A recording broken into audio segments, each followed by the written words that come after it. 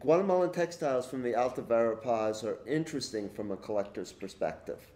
I've been researching lots of old collections at museums, and I have found that there are many collections that have a real gap in their material from the Alta Verapaz, where the traditional places to be collected in Guatemala have always been the Western Highlands, and the Alta Verapaz and the Pacific Slope are two places that have been ignored in many collections.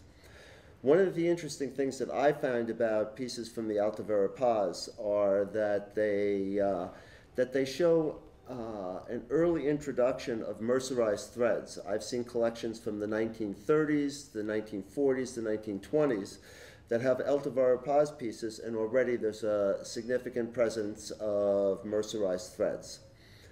Now, this is typically in colored brocade work, but the white-on-white material is really interesting because the only place that I know of in Guatemala where it's done on a backstrap loom is in the Alta Verapaz.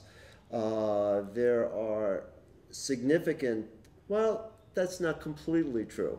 In San Pedro Zacatepecas and in the areas around Xela, there are also some white-on-white work that's done on a backstrap loom.